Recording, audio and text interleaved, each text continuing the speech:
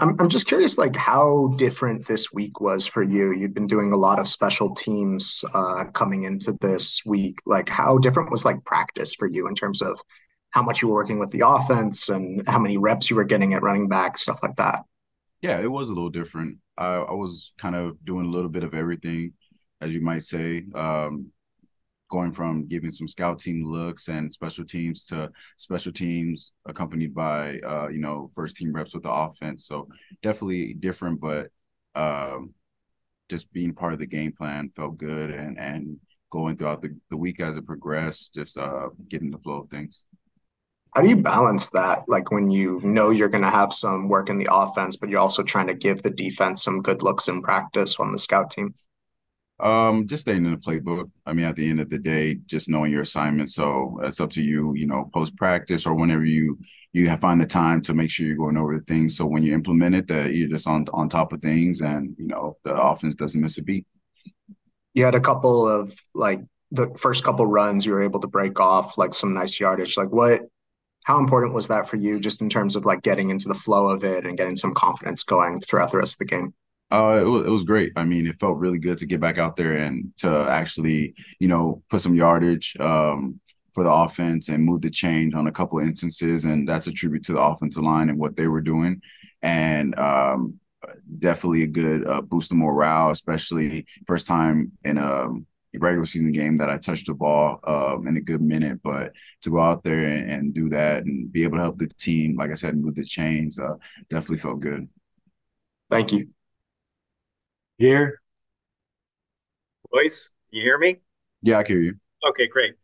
Um, what was that like? What was when Daryl Henderson, they signed Daryl and brought him in, a guy, a familiar, with the system, but what was his kind of onboarding like, and how did you kind of help with that? I mean, he's a guy that's obviously familiar with the organization and how things work and how we work. So, I mean, implementing him was pretty seamless, and he has a strong work ethic. And I mean, he's just a real knowledgeable football player. So, at the end of the day, he was implemented, like I said, seamlessly, and obviously bouncing ideas off each other and what he saw, and like me being here from the start, seeing how some of the runs would play out or some of the plays. So it was great to be able to pick his brain and likewise for him. And it strikes me, even with Daryl's experience in the organization and Miles in the NFL, you're still the most experienced guy in that room. And it just seems like your demeanor is very calm, very, um, you just seem like a nice presence in that room. I'm wondering, do you take that on? I mean, do you feel that's a responsibility as the guy with the most experience to offer, advice when needed? And I guess I'm just asking if you embrace that role. Yeah, I mean, I can embrace it in a sense. I mean, we have some guys now also like with more experience, like you said, Miles, Daryl. For myself, playing as many years in the league as I had been in many different offenses. Just like you said, keeping that calm, collective, feel in the room, but also the positivity. Football is an emotional game, and I think we all have talent in that room. So making sure everybody, pushes each other and, wants to see everybody do the best and excel on the field. And I think like in tandem, our running back room, we're able to go out there on a weekly basis and go out there and compete and put a good product out there. So I mean, I think collectively in the room, just being the older the player definitely helps out in that regard. Thanks very much. Jordan. Hey, Royce, thanks for doing this. Yeah, how you doing? I'm well, thank you.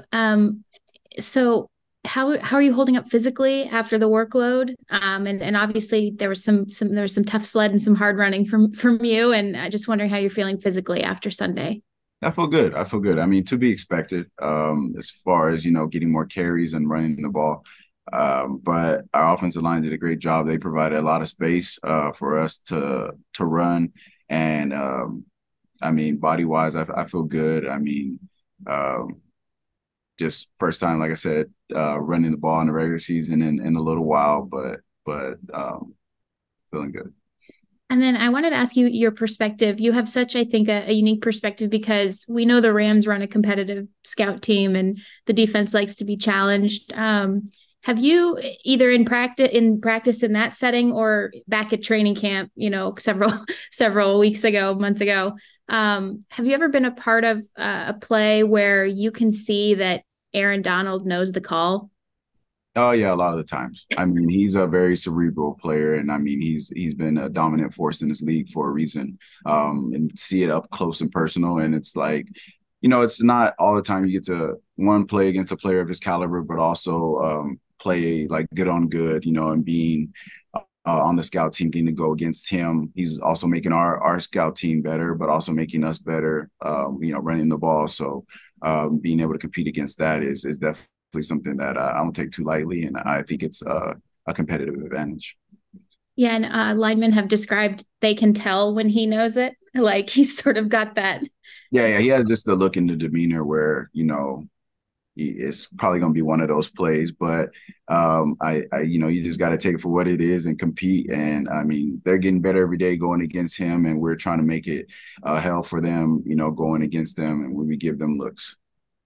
Thank you. And then one more question about a defensive player, if you don't mind. You've also seen a lot of Byron Young from when he first got in and then his growth. How has he grown to you? Personally, I think that he's been taking a lot of good coaching, and I think that he's taking steps in elevating on the day-to-day, week by week, and honing into his own talents and, excelling at that. He's just going out there and stacking days and stacking games. I mean, just glad to see him out there, competing and putting a great product out there on the field and helping us win some ball games. Thank you very much. Thank you. We're back to you, Adam. Yeah, just to kind of follow up, like when, you said it's been a while since,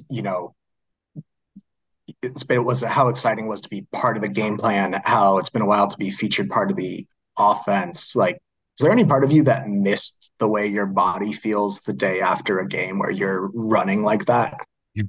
I mean, yeah, it's, give or take, because sometimes your body feels better than what you thought it would be, or sometimes it feels worse than probably what you thought it would be. For the most part, I think that it feels probably as I expected, though. I think we do a good job of taking care of ourselves collectively as a team and collectively as a running back room, post game. So I mean, being elevated a couple of times, being mostly on special teams, it definitely is a different feeling, more physicality. I was still part of special teams a little bit this past weekend, but for the most part, it's just what to be expected body wise.